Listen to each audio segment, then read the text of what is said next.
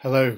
I'm very conscious as we come to this day that for you in Driffield Methodist Church, this was planned to be a day of great thanksgiving and celebration with the opening of your fabulous new premises. And I know what heavy hearts, in a sense, you must have today as this day comes and that celebration is not possible.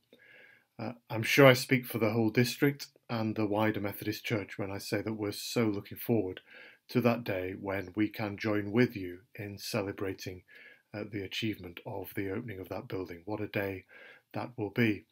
And of course, the coming together of so many plans and hopes and dreams, which for the time being maybe feel a little bit suspended. And yet, as we keep reminding each other, although we can't go to church, we continue to be the church, and we're so thankful for God's continuing faithfulness to us, his goodness to us in these days.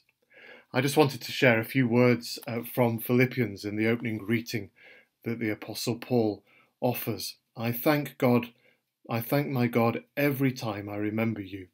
In all my prayers for all of you, I always pray with joy because of your partnership in the gospel from the first day until now, being confident of this, that he who began a good work in you will carry it on to completion until the day of Christ Jesus.